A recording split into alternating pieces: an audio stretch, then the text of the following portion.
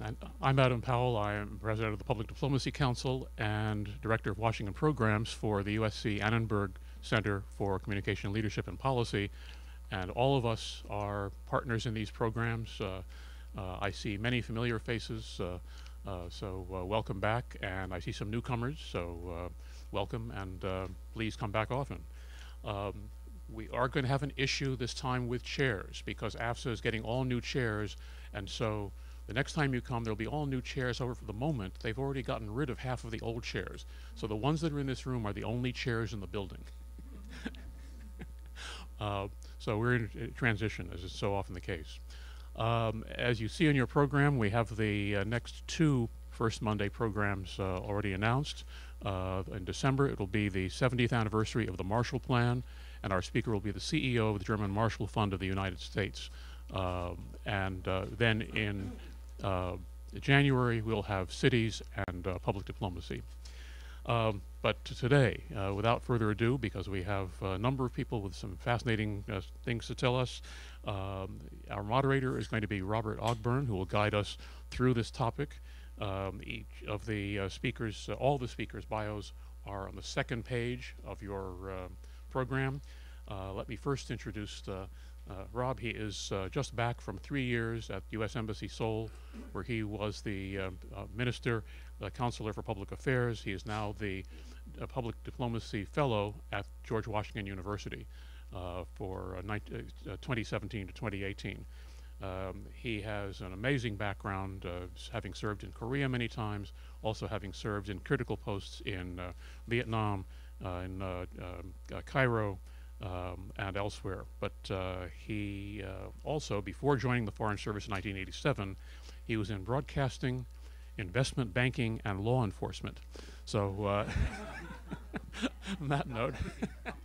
Okay. Yeah. Thank you very much, Adam, and thank you so much for organizing this. It's wonderful to see everyone today, to see friends today, and thank you, Professor Steele, for visiting from George Washington University.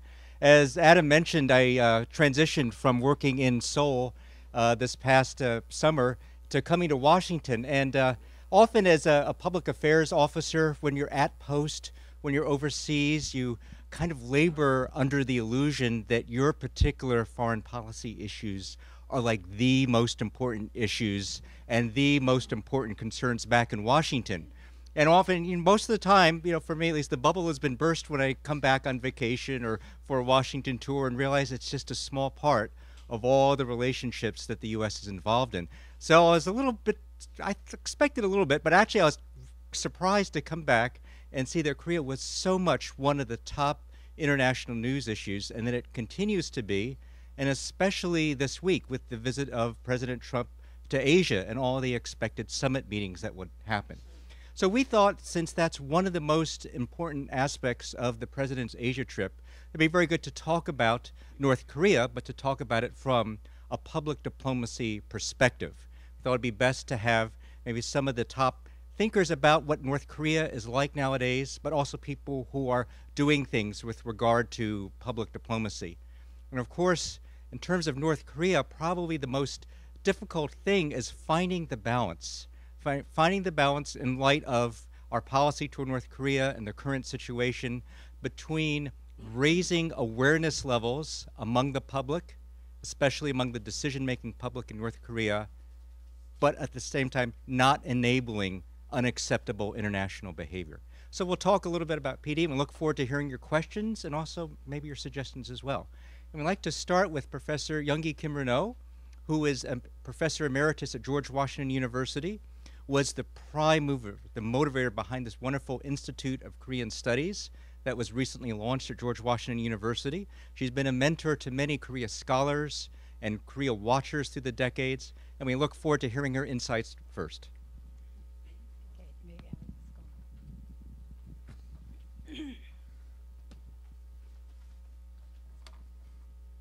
This, Maybe I can yeah, can I get microphone. I can put it right here, maybe. Yeah. There we Can go. you- Pardon ahead of time for any sounds here.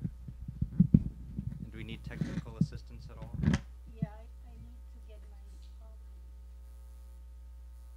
If I touch it, it will like go up in the flames. Is anyone good with PowerPoint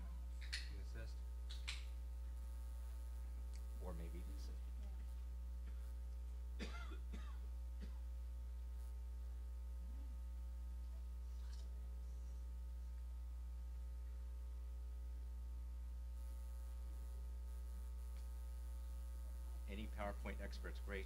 Right. I think you've got it open right now. Yeah, I got it.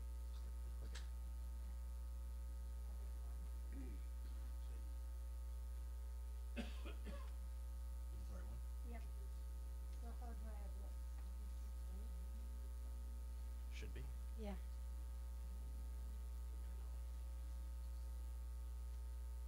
Yeah, I think it seems to work. Actually, that doesn't work on this machine. It works. Just hit the arrows. So I just have to hit. Just hit the arrow, yeah. Okay. Hello everyone. 안녕하세요. I'm not really a political scientist or North Korea specialist, but I guess what qualifies me here to be here is I am from Korea, and what happens to anything that involves America and Korea interests me.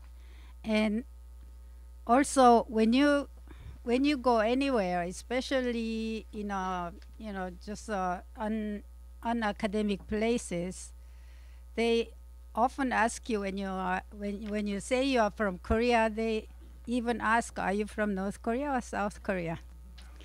So this louder? Yeah, let me see. How do you make it louder? More microphone. Yeah, I think I'll just hold it. Okay. So, That's on. is it okay? Yeah, so I am actually a linguist by training, but my horizon began expanding when I first started working at the National Science Foundation as a linguistics program director. And as I also kind of established the Korean Studies program at George Washington University, I had to deal with a lot more than just linguistic theory, although I kept my research so that I had my anchor there. But everything is, in fact, interrelated, especially language and everything that goes on in life.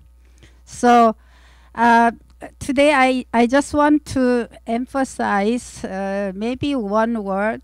Let's try to achieve a civilized world. And this probably is a very hard goal when you deal with the current situation in North Korea, because often when people are in the state of war, they become often subhuman. And I think with that preface, I might go through just some bullet points I've produced. Traditionally, diplomacy or current affairs, people talked about, political situation, the number of tanks, weapons, and the economy maybe at best. When you talked about culture, it was actually a dirty word. Even in professional fields like economics, suddenly culture is becoming a very important word. And it's not only an explanation for many things, many decisions, many historical events, but also maybe help us guide to make future ones. So I think the most important part of studying culture is because we can really understand not just what people do, how they do, but the thought processes, the foundations of the decisions they make, the fears, hopes, and comfort zone. So when you are trying to converse, I think certain points are actually quite helpful to know first. Let's first try to actually think what public diplomacy means. So this became kind of official jargon since the establishment of the Fletcher School's Center called Edward Monroe Center for Public Diplomacy, and they essentially said what you need is not just the political and economic and the kind of statistical information, but really cultural understanding to promote advancement in diplomacy. So this will suddenly not only the cultural aspect, but you will have maybe academic, and then especially advancement of life, in which science plays a huge role. But if I had to define what political science is, I would say it's the study of power. And this power actually is an important factor, not only in political science. You can study the power's role in language, in society, in even church structure and military structure and all that. So it's important and then everybody wants to be powerful. And that is guided by your cultural values and what the society in large wishes. So, so we in public diplomacy, basically we want to promote somehow mutual understanding through which you gain what you want. The problem with the Korean peninsula is it's a kind of zero-sum game.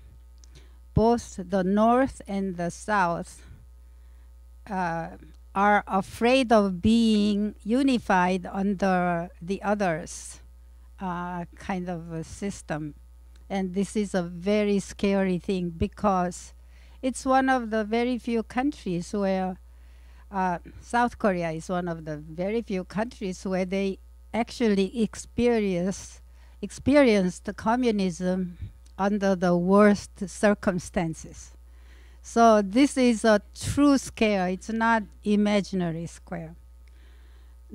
From the North Korean point of view, I'm sure they know very well how, they used to be a lot richer than South.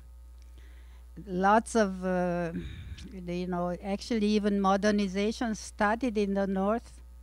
They were energy rich, and then suddenly we are so many times richer. South Korea is, and I know they know, and the prospect of being reunified under the Southern democratic system, I'm sure is really a scary thing. So under the circumstances, how do you actually promote good conversation? There is actually an interesting, I'm sure many of you know, there's a very famous British philosopher and linguist who taught at Berkeley, and he mentioned as a universal principle, a cooperative principle in his book, The Logic of Conversation. So you have this maxim of quantity. So you give just the helpful amount, and then quality. You cannot give false information.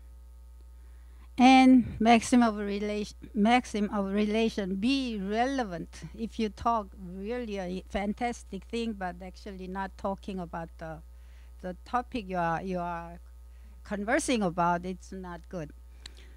And maxim of manner. So you have to be clear, brief, and orderly.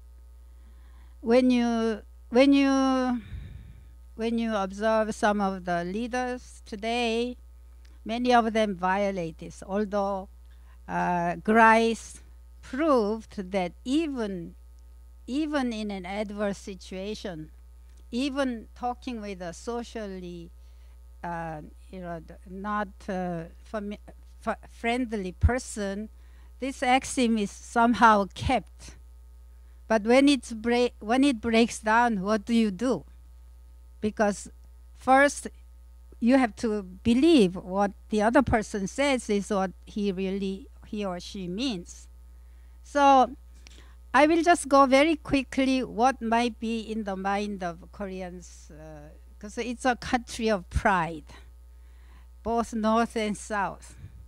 People will do anything when they feel they are respected. And when they feel they are not, they will also do really kind of very bad things. There's another value, is independence. Korea just had a very terrible experience of being colonized by Japan after many, many, many years of independence. Actually, if you look at Korean history, they had 3 periods of longest dynasties in human existence. So this was not only an incredible shock, but also they thought Japan was somehow their disciples. And then being conquered by them was even a double whammy.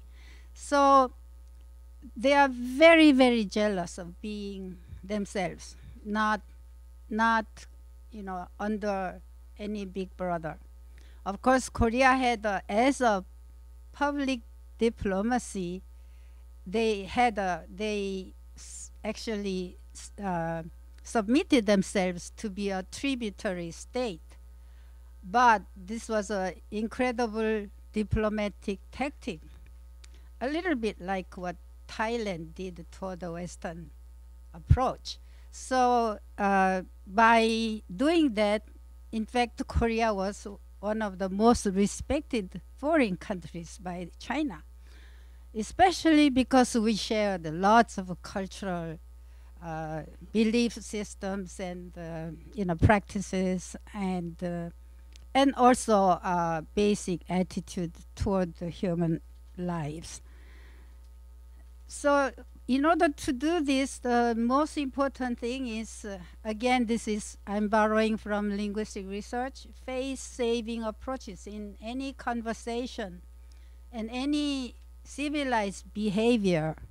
One of the most fantastic things people have actually done and still do is to find a way of saving the interlocutors or counterparts. So even if the person made some blunder, like I remember once my mother was visiting and she was served this appetizer, aperitif, the wine, and then she insisted taking it to the dinner table. And the host was actually an ambassador. And I tried to tell my mother just to leave it on the butler's tray. Since she didn't finish, she kept it. And then you know what the ambassador did? He took his also. This is a face-saving device. So this is what I mean. So so what can you talk about face-threatening acts? Like it's safe to not to talk about maybe politics in some cases. You can go to just purely academic discussions. You have cultural things. We have performance exchanges between North and South. You can be actually doing sports. I wish both Koreas will participate in the Olympics together. This is a little like a ping pong politics, but they will catch a lot of other things while just playing sports. And then youth exchange, because even in the South, I don't like to see anybody growing with any hate. And you see that whether it's concerning North Korea or even Japan, I don't like it when people teach young kids just to remember what others did in the past. It is important for them to know, but then somehow I like the youngsters to grow happy and hopeful for their future. So these are just a couple of things I had in mind. But how do you touch the heart of North Koreans? Because when you see what they do, sometimes it looks almost incomprehensible why a person would think that way. But we can appeal to some traditional values. So when you have a nuclear deal, you want to keep the counterpart to keep the promise. How do you do that? We have actually a saying. It says "Nama iron jung chongum." It's a dynamic man. It's just a human being man. Says one thing and he will keep his word. So if you tell them, oh, you are a gentleman, then I think the civilized person will want to do that. Instead of saying, you know, I know you are cheating, I think then they will want to cheat just to live up to their reputation. And so my basic point is try to help each other to be gentlemen. How do we help the other to be a gentleman? By being a gentleman ourselves. So, and then seek a common goal for progress. Especially we can start with academics. In fact, I invited some North Koreans when I organized a big international conference on Korean linguistics. We almost had them, and then last minute they say something happened, they cannot come. And then I had an occasion to meet the vice ambassador to UN, and he invited me to come to North Korea. And I said, the current president of the International Circle of Korean Linguistics would like to come with me. And he said, he cannot come because he's American. But you can come because your husband's French. My husband's a dual citizen. But so this kind of thing was very kind of unsettling. I was not quite willing just to go. The reason why they wanted me to come first is the ancient tributary thing. If you come see me first, that's better. So that's why they love to see President Carter coming there. And if President Trump came, that would be really a good thing. Since it doesn't matter to Americans, maybe he should go. And then be compassionate. You can express your sympathy to whoever is suffering, but you don't have to be condescending, because that will be against the principle of face saving and also the pride question. So, okay, I'm up. So let's believe in possibilities. And then most important thing is to give dignity to each other. I think that is the best maybe hope for our civilized world. Thank you. Thank you very much, Professor Kim. Thank you so much for your insights into the Korean mind, and especially into the North Korean mind. Maybe next, if I could please ask maybe Ms. Kang, and you're speaking about information flows to North Korea, I believe, and we have a presentation here. Ms. Kang is the bureau chief for Chosunilbo, the leading newspaper, and also a very big web presence in Korea, and they're renowned for their coverage of North Korean issues.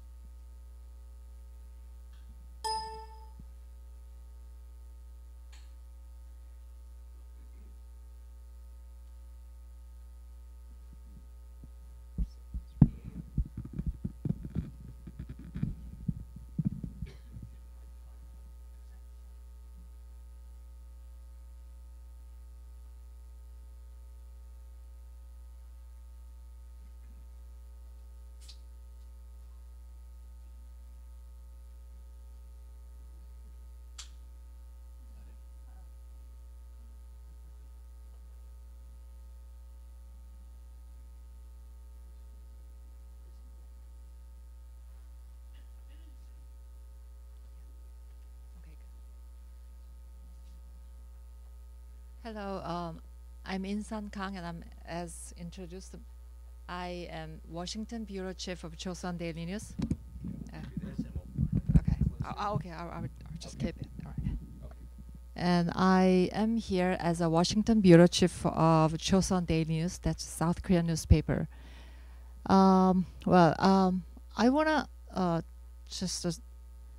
think this is a very great idea to think of public diplomacy toward North Korea, because these days, every day we talk about military options against North Korea. So this is very new, and I mean, I think it's very challenging for us. So I can start with this this presentation with the question: can outside information bring change in North Korea? I mean, that's if we use some soft power, then can we affect something in North Korea? That's my question. So let's start with how North Koreans can get international news in North Korea. The official outlet is have you heard about Nodong Shinmun? That's a North Korean official newspaper published by the Workers' Party. So that just shows all public, the policy principles of North Korea. And actually, I talked with one of the North Korean defector journalists in Korea this morning to get to know how they use that information. So I talked with him this morning, and he said that Nodong Shinmun, that newspaper, has 6 pages every day, and 1 page is allotted for international news. But international news in this case is about socialist countries like China and Cuba and that group of countries. And there are a few other news about other countries, which means imperialist countries, United States, and a few European countries. So that's very rare, but they use that kind of ways to get the international news. But the Nodong Shinmun is not for kind of public. It's not for ordinary people. The readers are very limited in the center of the power. And the second question is then, do North Koreans use internet? The answer is yes and no. There are a few places that you can use internet. If you go to the Foreign News Department of KCNA is one of the news agencies in North Korea. Most of the news is written in English, is sent out to other countries. Their work is done by KCNA. And there are government organizations or spy agencies who works for like kind of propaganda and other operations to manipulate some things. The situation in South Korea. Of course, they use internet. And there are Chosun Computer Center, that's in Pyongyang, and that's a computer center, so you can use the internet. And there's a People's Grand Library, which is they call it 인민대학습당. That means it's like a congressional library. It's a huge library. So it's a kind of a study center for North Koreans. Of course, it's not like open to public kind of freely. And there's another facilities in the Mirim University. That is the training center for hackers. So of course, they use internet. And I just want to show it's a national library. As I told you, people can use the internet there, but I don't know when it was taken, but just get the atmosphere, how they use the internet in North Korea. And there, as I told you, there are only news media is very limited in that country, so it's really hard to get the information from other countries. But there are ways of getting the information and films and soap dramas and shows. That is the DVD players, MP3 players, USB, SD card, CD. All they are from China. It's kind of smuggled to the North Korea. Then they, of course, they are radio. It's mostly it's a shortwave receiver, so they can get the news of BBC or other the radio news or things from other countries. So that's very important media that they can get the news from outside world. And what the number, well, it's hard to count, but the number is about 2 million radios are in North Korea now. That's a kind of tentative numbers. And this, I mean, cell phone is one of the most powerful and potentially the most important and interesting means for North Koreans to get the cultures or other foreign kind of the news or those kind of things. And the number that North Koreans have now is 4.4 million cell phones, which is quite big. So, but the thing is, they cannot. It's not smartphones that we use these days. So they can just make a phone call, and messages and those things. So then another question is like, then do they have Wi-Fi? That's also yes and no. Mostly it's no. But if you go to the foreign embassy, you access the foreign embassy in that area, you may use Wi-Fi, but it's very limited.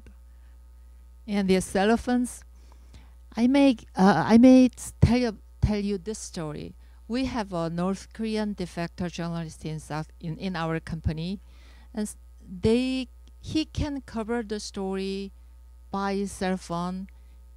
You cannot make a phone call to North Korea in Korea, and even though I don't know, can we make a phone call from China to North Korea? It's limited, but I think they can make it.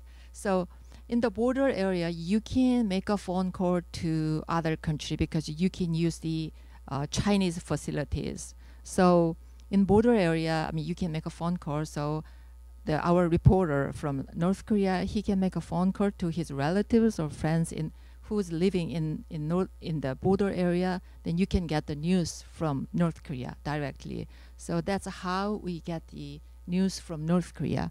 But the issue is that we cannot confirm it. There's no one that to confirm that news with kind of authority. So we had a very big difficulty in confirming the story. But anyways, we tried to get the story directly from North Korea. So well, now I'm gonna introduce this diplomat. He retired now. Actually, there's a typo. His name is John Everard. So it's not V. It's V actually. He was in North Korea as a British ambassador from 2006 to 2009. He spent 900 days there, and after that he wrote a book about his days in Pyongyang. And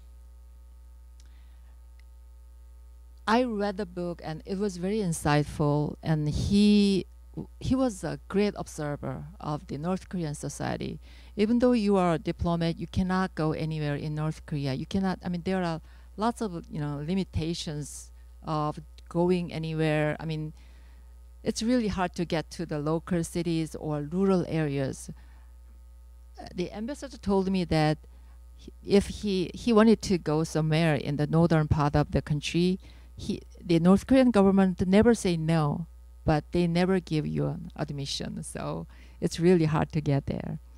And this is the part of the interview I did. So I asked him, where did North Koreans get outside information? That's what he said. One of the things that I cannot really understand at all in North Korea is that there is not a lot of means to convey information. And there is no email or cell phone at the time. It's a story of 2006 to 2009. But the information is spreading quickly. North Koreans always share information when they are with a friend or family member they really trust. When information comes into trusting group, it spreads very quickly. I can't believe it. So that's how they circulate information and how they consume the information. So sometimes ambassador was really surprised to know that they knew something that their media never told them. So the next question I want to share with you is that do you think there's any problem with the accuracy of the information passed from mouth to mouth? He said, once I told my North Korean friend that I had been to Kaesong Industrial Complex, he told me very precisely and accurately about Kaesong Industrial Complex, what the factory looked like, what the restaurant was like, what music was coming out, and so on. It was an amazing level of accuracy. Of course, the person the ambassador talked with had never been to Kaesong Industrial Complex, but he gathered lots of information from his friends and close family members that was unbelievably accurate. So that's how they circulate the information again. The other question I want to talk with you is, so I was worried. It could be, distorted. The information could be distorted in the process of delivery if it's going to from mouth to mouth. He said was that it is normal to do that, but it is strange that it is not in Korea. The way in which information is transmitted from mouth to mouth is surprisingly efficient. North Korea is struggling to control the flow of information that does not go through media. But actually, they can't do that because from mouth to mouth, you cannot control them. And the information is communicated through a friend who is the most trusted source of information. And the more interesting the news is, the faster it spreads, which means if there's some kind of scandal in a rural area, it's just in Pyongyang, you can get to know it in the next day. So it's unbelievably fast. So it's just by passing information from mouth to mouth, but it's unbelievably efficient. That's how, the North Koreans understand it. So this is his. I would like to really, share with this insight with you, and I really like this story. So I think him do you think North Koreans are familiar with the outside world? And he said, they know quite a lot. He tried to talk a lot with the ordinary people in North Korea while he was in Pyongyang. But the most important thing is not to have external information inside North Korea. Pyongyang people realize that they are ignorant of the outside world. Then people become curious, and they lose faith in their systems, which means, they got to know something's happening outside of the North Korea, and then they got some information that when they saw the news that they have never seen in their country, or they have seen the soap dramas or the shows and everything, then they tried to become more curious about outside world, and they realized that there are out there a better or the new world, which is totally different from North Korea. So they are getting to lose in their system and their country. Which, they are not that stupid, but they are educated. In their early days, that North Korea is the paradise in the world. There are lots of unbelievable stories they believe. So, I think so. The soft power is not very powerful in the beginning, but if you just consume that information and culture and news step by step, and then somehow you are getting skeptical about your system that you believe in your life. So I think this is, the public policy toward North Korea is very great idea. So even though your president is talking about military options every day and maximum pressure, but I think you also need to keep going with this idea of a public diplomacy. Thank you.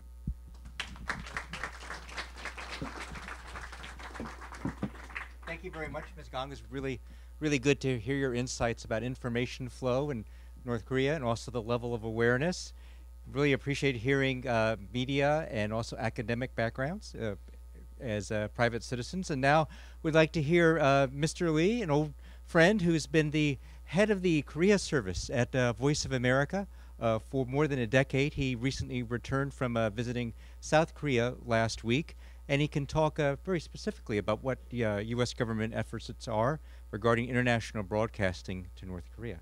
It looks like your PowerPoint's already. By the way, I'm not going to use the PowerPoint. Something fancy. I have a video. Thank you. My name is again Hyuk Lee. I'm the chief of VOA Korean service. Thanks for the opportunity. I'd like to talk mainly two things. One, what we do as we are speaking right now, and brand new sort of initiative we just took, let's say, several months ago. And I'm going to present it with the short video around the end of my presentation. In terms of what we do, when you talk about any broadcasting effort to North Korea, you have to think about what kind of people you are trying to connect with. Well, people say there are about 22, 23 million people. It's a small country, and you can use sort of like a cookie cutter sort of approach, a one-size-fits-all approach. I mean, since it's a small country, it's a small group, it might be just generic or homogeneous group. Actually, based on my experience and based on my practice, it's quite the opposite. I mean, that's the challenging part. When you think about North Korea as a society, as a big audience group, you have to think of it as more like many cubicles within a society. Why do I say that? Well, if you succeed in delivering news and information to, let's say, Hamgyeongbuk-do in some rural parts of the country, that doesn't mean that piece of information will automatically spread to someone in Pyongyang. As Ms. Kang rightly pointed out, yes, there is a passage of information from mouth to mouth. It is correct, but mouth-to-mouth circulation within a cubicle is very hard to go over the songbun, sort of the social ranking system that the country has for many years now. So because of that, very peculiar sort of political situation, what you have to do is you have to come up with a very customized content. You have to basically tailor your program towards the audience needs in the country.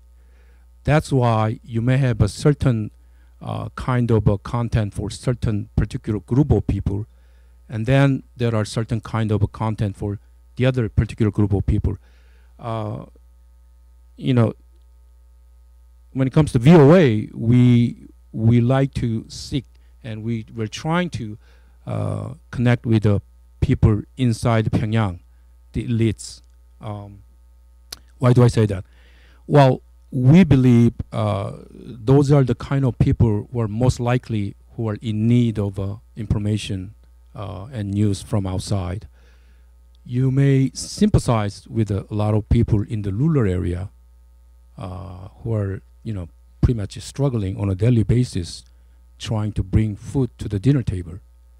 But I don't think they are the kind of people exactly who are in need of information compared to people in Pyongyang who are well privileged, who have a better access to housing, social mobility, economic means.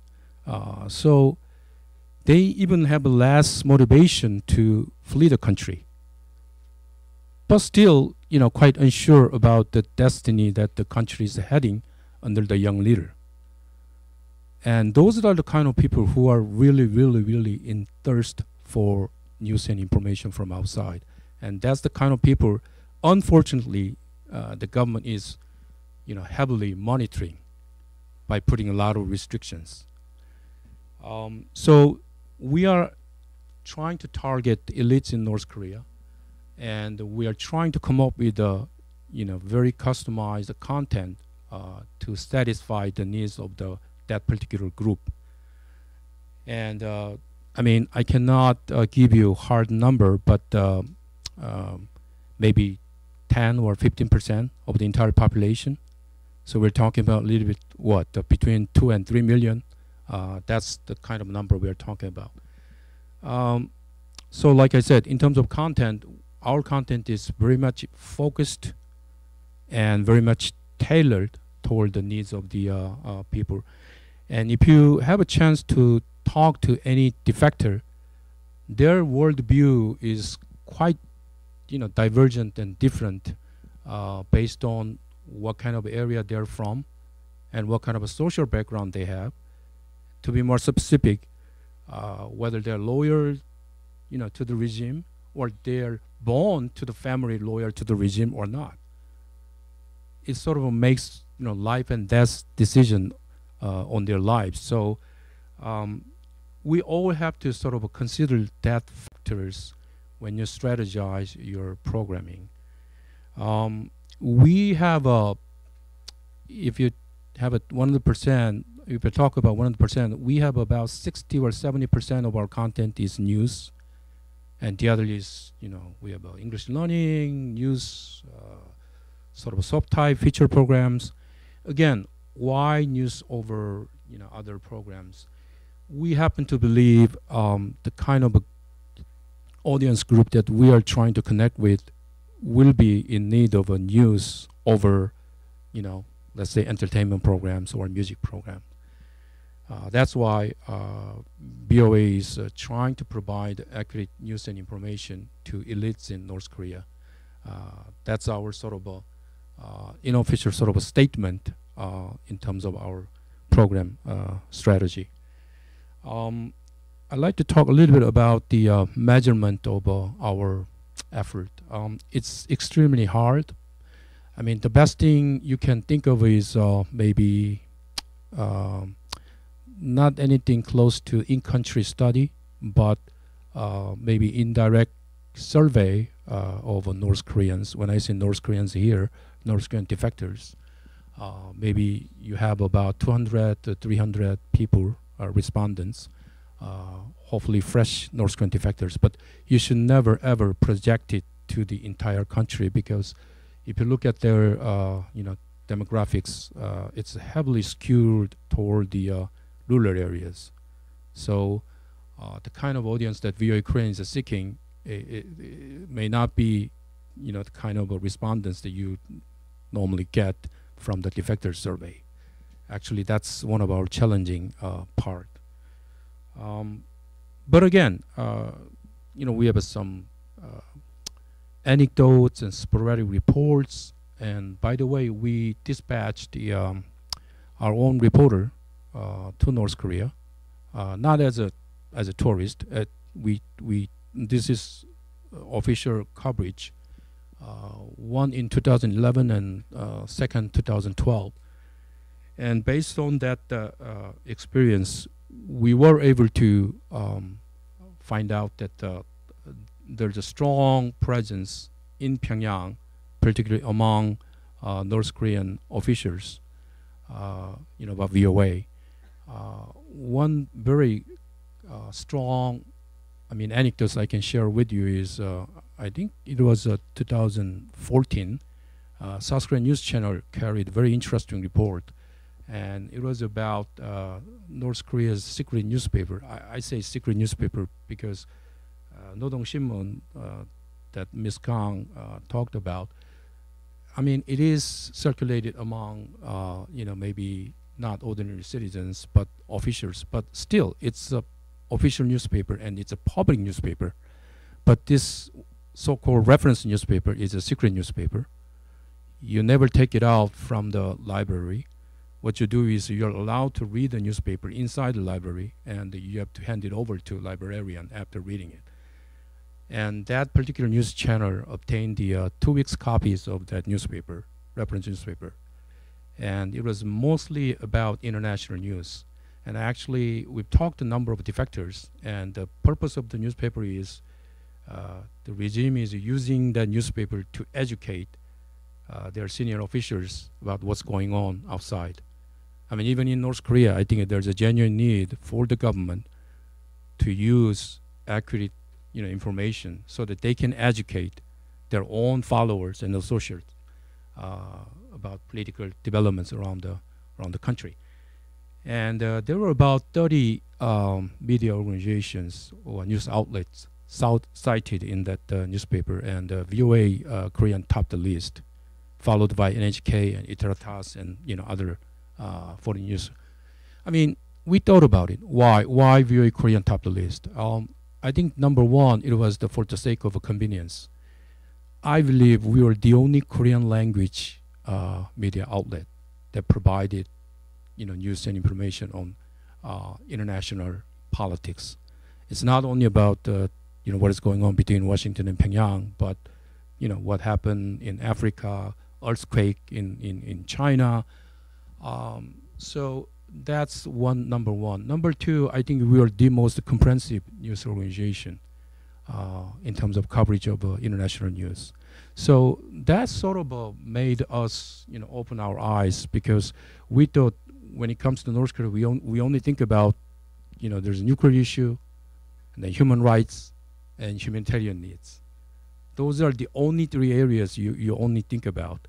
But small circle, maybe selected group of officials, there's a genuine need for news and information, accurate news and information from outside.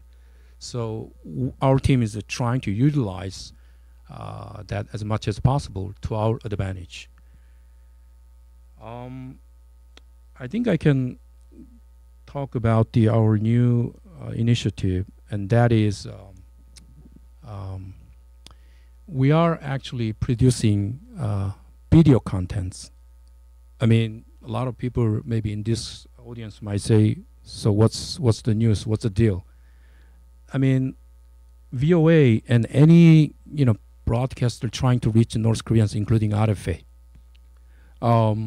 has been relying on radio for many years now. For VOA, for many decades actually. And don't get me wrong. I mean, radio has been and radio is the most viable delivery means for us. Still, the interesting information is the most common form of a media inside the country, in North Korea, is not radio. It's a television. If you look at the ownership, and if you even look at the viewership, it's not radio. It is television. So there's a mismatch right there. I mean, we've been depending on radio for many decades now, but people inside North Korea are actually using television over radio. Yes, there are certain people who have to depend on radio for any type of information. The other factor is the regime. I think Ms. Kang also said that there were maybe as many as 2 million radios inside the country. Yes, I think that's the accurate number. But as early as I think 2000, the Kim Jong-il regime, the father of Kim Jong-un, the current leader, put a lot of emphasis on restricting the radio, the use of radio, because they realized radio has been very powerful tool for many officials and ordinary citizens to get outside information. That's another challenge. So that sort of led us to really work hard to explore any type of I'm not saying alternative, but any type of additional platform that we can use. And we knew, television and visual products were the most common inside the country. The only issue is how we deliver, video contents to the country. It's a still very challenging, issue. But I think we already have enough sort of evidence that we have to prepare for potential opportunities in the future. So for that reason, VON and RFA, with the fresh money from Congress, are producing high quality video contents, and we place them on YouTube channel right now, and it's a public. You can watch them, And VOA and RFA has a very specific, unique, different roles. So if you look at those programs, you'll have a clear idea about what RFA does and what VOA does. But right now, I'm going to show you about 3-minute video content. Very good. And after that, we'll hopefully have 15 minutes for questions. Stay longer.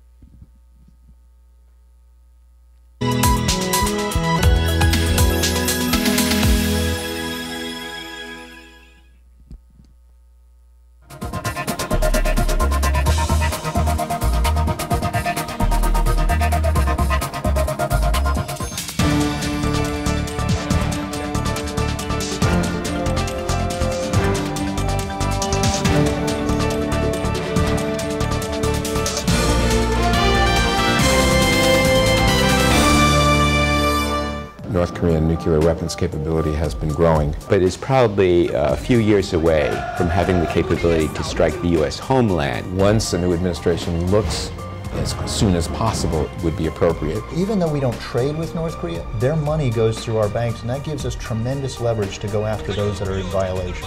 Sanctions are to be used. 세계적인 한반도 전문가와 함께하는 깊이 있는 분석과 치열한 토론.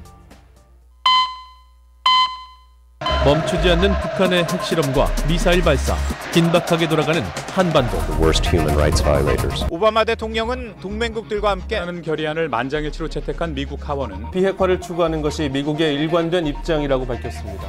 신나영의 신나는 영어 배워볼까요? 이런 상황에서 쓸 수 있는 영어 표현 뭐가 있을까요? 예를 들어서 저 레스토랑 어떤지 잘 모르겠어. 음식은 맛있는데 서비스가 별로. Stay easy and speak easy. 뉴저지 최북단이에요. 맨하탄도 가깝고 인구는 한 2만 명.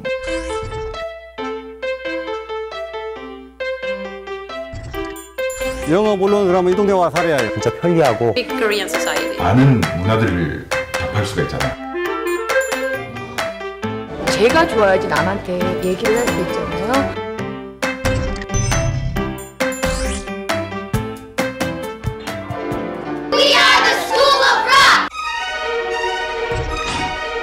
The nerves always get to me, no matter if it's like a show or a little competition or a big competition.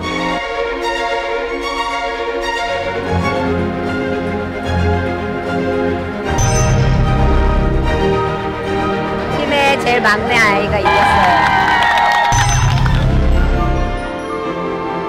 이 한민족의 문화라는 게 뭐냐면은 현대를 사는 우리 한국민의 정체성이 되는 거예요. 한식에서 쓰는 족발은 손님들이 와우 하는 그런 이펙트를 가지지 않을까.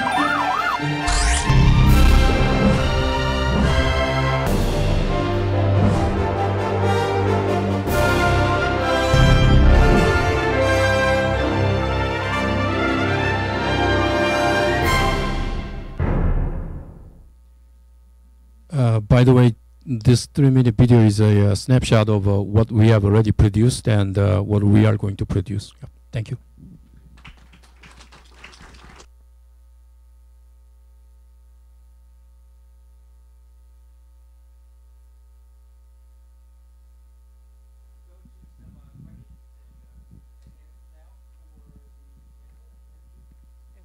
Hi, I'm Greta Van Susteren, and I've been to North Korea 3 times in the last 13 years. I do not pretend to be an expert in North Korea, DPRK as they would want to be called, or and I don't think anybody can be, certainly after having only gone 3 times. But I have a couple observations that have colored my interpretation of what is a problem that I have no answer for, and apparently nobody else in the world does. First of all, I don't think nuclear weapons is our only fear. I think biological weapons are. 30,000 artillery weapons faced at South Korea, that would be man-to-man combat in order to fight, would be catastrophic. So, you know, the problem can't be understated. But here's what's always surprised me, is when I went there, they're afraid of me.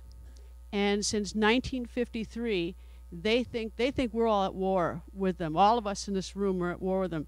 On a Saturday night, because the minders that I had with me, I'd say to the minders, "What do you think I do on a Saturday night?" And they think I'm training to kill them. And I said, no, I'm trying to decide whether to order pizza or carry out Chinese food, what movie we're going to watch. And I said, that's the way most Americans are. But they are so much in fear of us, and they are so isolated from us and so hermetically sealed from us, they don't even know us. And it's very hard to have public diplomacy when we're trying to have public diplomacy with people we can't communicate with, who don't have any understanding with us, because we have no sort of exchange. Sanctions, they apparently haven't worked, because look at where we are with the sanctions. That hasn't worked, and of course the hierarchy aren't poisoned by the sanctions, because they take everything from the people who are way down the totem pole, and those are the people that are hurt. So sanctions, which is always a problem, but we do the best that we can. But they're absolutely terrified of us, and they don't know us. But here is probably something that has stuck with me, is that I do have a relationship with DPRK, having been there professional. I'm a good American, and I travel to New York periodically to talk to the New York mission, because they can't come to the United States. They can't come here. They can't travel beyond 26 miles. And the last time in August that I met with the ambassador there, he said something that's absolutely shocking, which just sort of highlighted the spectacular difference in how we look at things. And we have a very candid discussion. He said, "Can I ask you something?" I said, "Sure, ask me whatever you want." He said, "Why did America get so angry with us when we returned the college student?" And that's Otto Warmbier, the college student. He said, "We didn't ask for sanctions. We didn't ask for medicine. We didn't ask for food. We didn't ask for anything. We just returned him." And I said, "Well, you returned him dead." He said, "Yes, but we didn't ask for anything." I said, "But he's dead." But it just so highlighted the incredible disconnect. And so, it's just incredible disconnect, because they're so, So here's my question to the panel, is it seems like the only thing that the United States keeps saying, diplomats, Republicans or Democrats, say, well, we'll get China to do it. Well, China has not done it in decades. And China, I don't think, has that economic influence that we all sort of hope, because there are other nations, there are Iran's in there, other nations are in there. And I think we have this sort of myth in our head that China has all this power over North Korea. I think that power has diminished significantly. So where are we now on this? It's like we all just, I think this is, I don't have a solution, but perhaps the four of you who study this have sort of a better idea. Maybe, I certainly appreciate a cultural exchange, get them to know us to get know them, but it is so far beyond that. So that's my thought.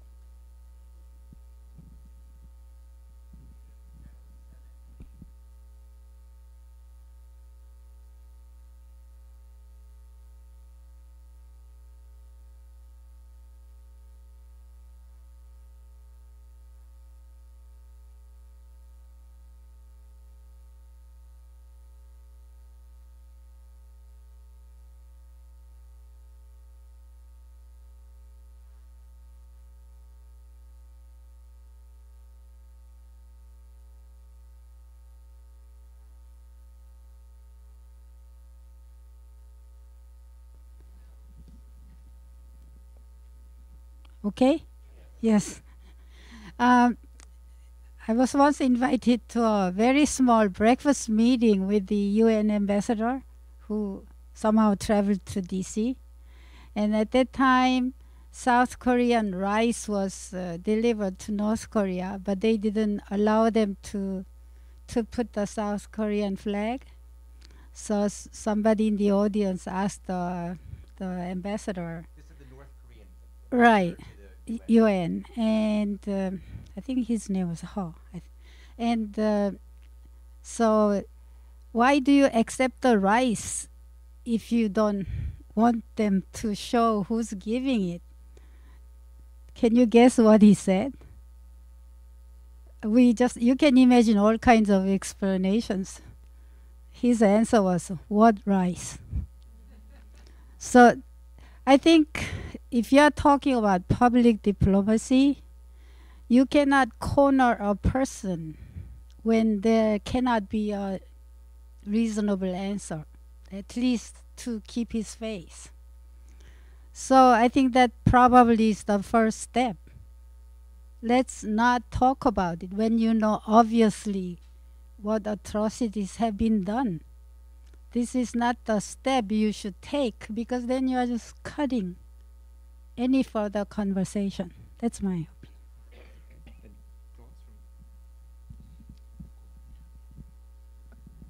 opinion. I think the ambassador or mission chief or in North Korean representative in North Korea, I don't think he was allowed to say anything that he want to speak. I mean, there's a kind of principles that he should say, so I don't think he can just go out of that thing. As one of the anecdotes that I know is that one of Australian the diplomat met North Korean diplomat, and then Australian diplomat tried to explain something or persuade them to do something. North Korean diplomat read their constitution all the way. So that's extreme kind of way of communicating for North Korea to communicate with other countries. And then the public diplomacy, I understand, is not targeting the elites or the diplomats or someone high up in North Korean system. The public diplomacy, I think it works when it's just heading to the North Korean ordinary people who really do not understand outside world. Let me just briefly try to answer your question. As a journalist, I think a little bit limited to. Can you hear me okay? Oh, okay. I don't know whether it makes any difference if I stand up, but I'll try. I've been following North Korea as a writer and / reporter since 1992. So it's been a while. Still, how to resolve the nuclear stand-up, let alone other issues in relation to the country, still really beats me. I mean, a lot of people told so, and I was one of them who really believed that we really had a chance during the Clinton administration. But it turned out to be, even in the agreed framework, there were a lot of, miscommunications and, misconcepts and all kinds of things that we haven't realized during that negotiations. So I don't think there's a one clear answer. One thing I can tell you is we are talking about information here. We are talking about public diplomacy. I can safely say that's one of the areas that the U.S. and outsiders have not invested much yet. We have done a lot in terms of, political negotiations. We have done a lot in terms of other things, but I would argue that public diplomacy and the information business is the least explored and studied area when it comes to North Korea. Thank you. Our next question will be from Greta Morris. Yeah, thank you very much for a really interesting program. We're right now in a very sort of tense and difficult situation with North Korea, with experts like Richard Haas saying that there may be a 60% chance of a nuclear confrontation in the near future. So I'm just wondering, I applaud all the public diplomacy efforts, and particularly this new program from the Voice of America, which I think is marvelous. But I'm just wondering, are there things that can be done in the area of public diplomacy that might help in sort of lowering the tensions right now to reduce the chances of a nuclear confrontation with the North? Thank you.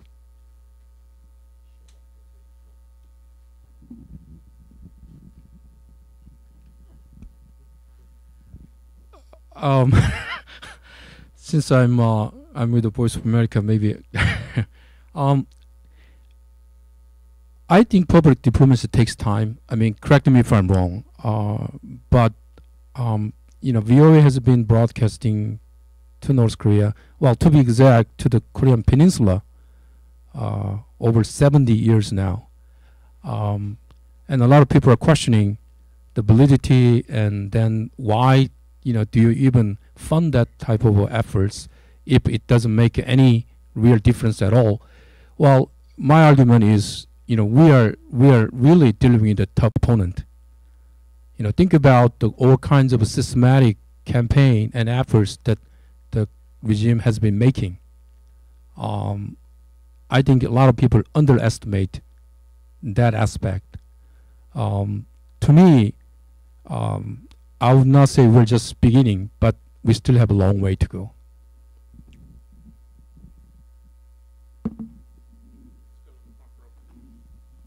Hi, is it on? Yeah, okay.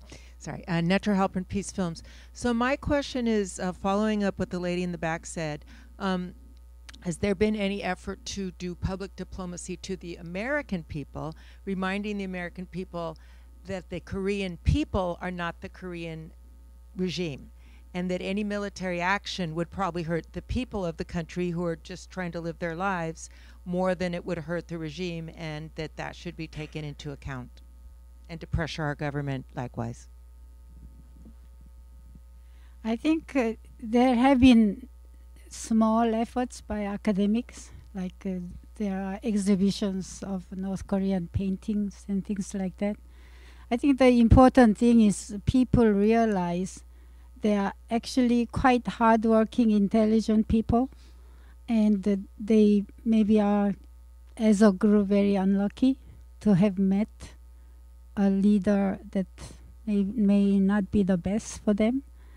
But I think people also kind of underestimate North Korea as a whole. I had a colleague who went to North Korea to teach in their mathematics program. He was shocked at the high level of the students he taught in a summer program. So they are not like other poor countries. They are incredibly well educated, and they believe in education. This is our traditional value. They live and love education every minute of the day until they die. That's a Korean value. So when you take advantage of those somehow to lead to a conversation, I think, I know anything serious takes time, but you can have a very sudden change. I mean, Germany didn't unify through a long process. You just need some kind of impetus. I think if President Trump came to North Korea and showed a side he never did before, I think it could work very well. And of course, as a man of word, he needs to keep his word. So he will be measured against his own word too. But he can always find a way out, putting maybe a cultural diplomatic type of condition. What an intriguing idea. Arnold Zeitlin, you've been in that part of the world for decades. My name's Arnold Zeitlin, and I used to do business with Yonhap in Seoul for many years. Two quick questions. One, is South Korean public opinion behind President Moon's approach to North Korea? And two, since the Trump administration, has that had an impact on South Korean views of the United States? Would you like to take that? You got Can I get the second question again? Second was, has Trump had an impact on South Korean views of the United States? Oh yeah. Well, the first one is that the President Moon's approach to North Korea, the support were, I mean, it's kind of divided. I mean, when you, it's really hard to say. Well, when Koreans think we need to resolve the North Korean nuclear issues, I mean, we should do that. But on the other side, could you take a risk of having war with North Korea? No. Then I can search that for you. I'm sorry. Okay. I didn't know that's open. All right. So, yeah. So it's really, really hard to get the bridge. So the opinions divided. over the issue, and then how actually I forgot the number of the polls now. I should find it, but I mean, there are lots of concerns and worries about the security, the possibility of war. And the other side, I mean, we cannot just leave as it is. So that's really hard to know that. And the President Trump, the second question, President Trump really affected the South Korean image about United States, because I mean, President Trump has said lots of things about South Korea. I mean, like you need to pay more about the U.S. troops in South Korea, or if you don't want to pay that, you can just do by yourself. I mean, you can have your own nuclear weapons. So that's what we understand so far, is that United States is quite responsible. It seems to us that they are really responsible, and they are the country that committed a lot for our security, and that the treaty between, I mean, the alliance. But these days,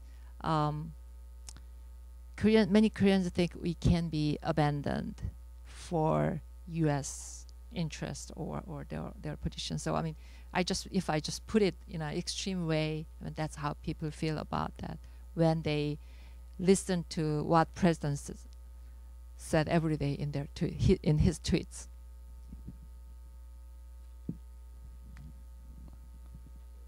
Is it on? So I was wondering, because you were talking about journalism, so how can you bring different views from the actual views that were in Korea when you are bringing new people to journalism? Because in Korea there were like traditional news presenter that were like famous in the history. So with new faces, how can you be trust? That's my question. How can you make the people trust you? Particularly how the media.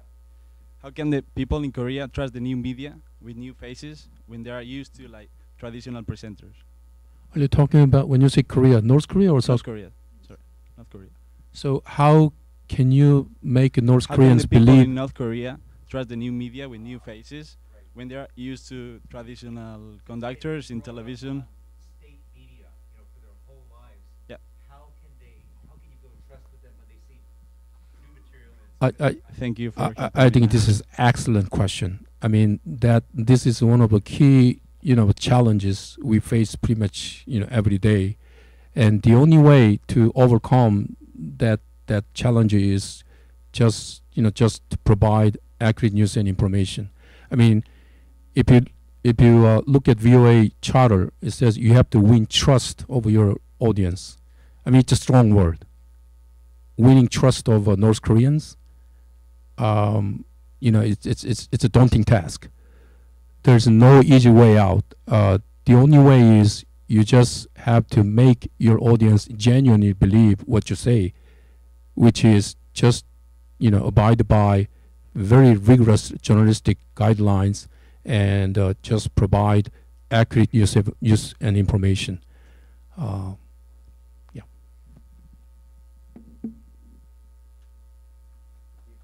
are we doing for time? Should we stop? The panel's okay? That's okay. I'll go first.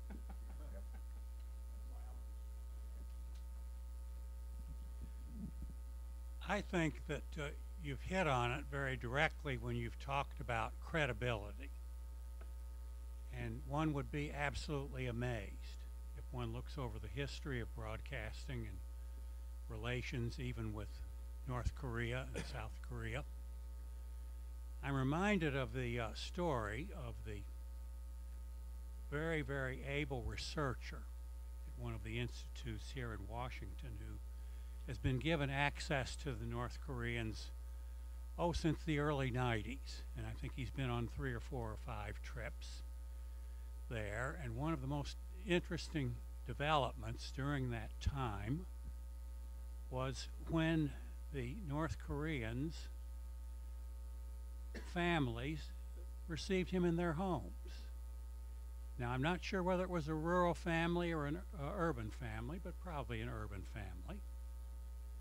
And Pyongyang radio, TV actually at that time was showing footage of demonstrations in the south. And those demonstrations showed people with long banners parading down the streets in protest to the South Korean government. And one of the ladies in the household said, look at those banners. We could make 15 dresses out of those. Now, you know, that's certainly one example of credibility, but I think an even more current one is this year when a man who defected from very high ranks in North Korea to London, he was ambassador to London for a while, and then he came back to the foreign ministry for a while, and then he defected, and is now located in Seoul. Now, he didn't really say this on the air for the Voice of America, but it was unmistakable to the two reporters who interviewed him. He said at the end of all of that, you know, I think you will someday be responsible for the reunification of the Koreas because of the honesty of your reporting. In fact, I know that it's honest because when I was there and working in the foreign ministry, it was required 2 times a day that we study the VOA program concept, the transcripts of that very day. Now, there's no better sign of the power of credibility and of the new Korean service, and by the way, we should say that Mr. Dong is a fairly new chief of that service, and they're really moving into the new age. Thank you. Thank you very much. And that same former North Korean diplomat really called for increased information flows into North Korea. Just wanted to thank everyone for coming to this session. I'm happy to chat with you more informally at any time. Please come up and visit. I'm at the Institute for Public Diplomacy and Global Communication with the director of the Institute, Janet Steele. But thank you so much for esteemed panel for coming and sharing your insights. And this may be a little bit irreverent, but we have a slight clip that Adam kind of flagged for us that's about information flow. And also a quick PS that we should have some very interesting data next year. The Broadcasting Board of Governors has commissioned the most elaborate public opinion survey that we can do in North Korea on media consumption, and those data should be available sometime next summer. They're going into the field in January and will be publishing data sometime in the late summer. But yes, there's a clip which I flagged after a couple of people I spoke to mentioned it. They said, oh, we've seen this a comedy show which was an entire half hour about North Korea on HBO. And so here's one particular segment.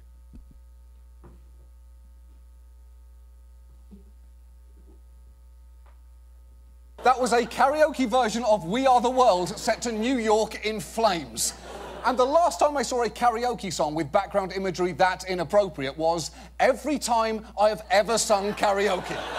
I don't know what LL Cool J's Doing It has to do with these two babies in a field of sunflowers, but it's making everybody uncomfortable.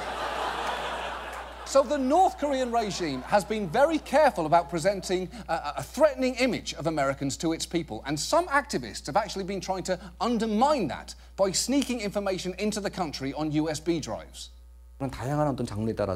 We send various content, from stories on human rights, general information on South Korea, to images depicting the average American. Or a fictional version of the average American, TV shows like The Mentalist and Desperate Housewives.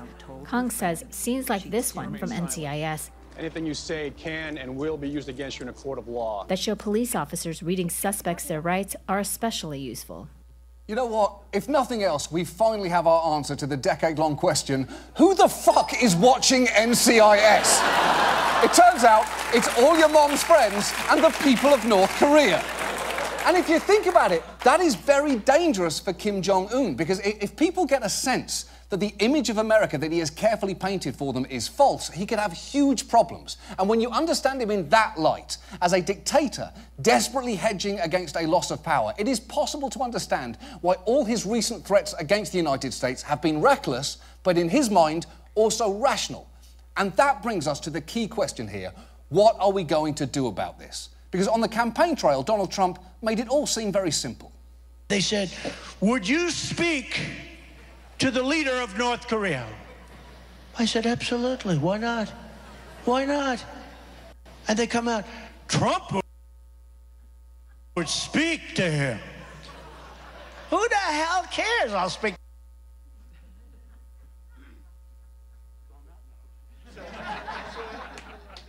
I guess the lesson from that clip is that feel guilt-free.